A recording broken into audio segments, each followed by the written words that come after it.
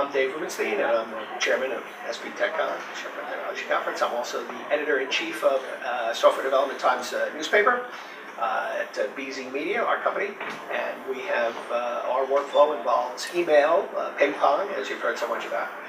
The way it works is we have reporters located in all different parts of the country, and they will file their story to me in an email, and I will take the attachment, copy it to my desktop, edit it up. If there are questions or problems, I have to reattach it to a new email, send it out back to the reporter and answer the questions.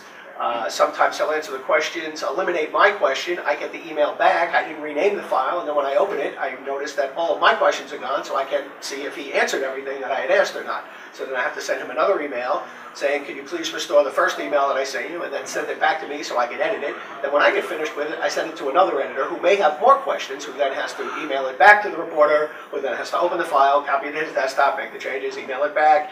And it's unbelievable trying to keep track of version control and make sure that everything that we want to have in the story is actually in the story.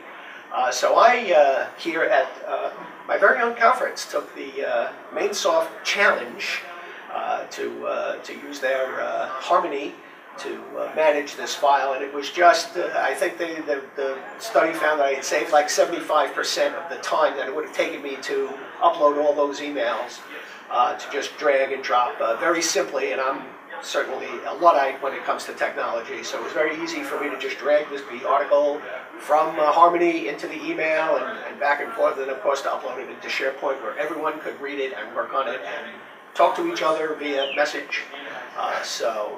It certainly seems to me like something that would make people's lives a whole lot easier, and it seems like a very, very good thing to have.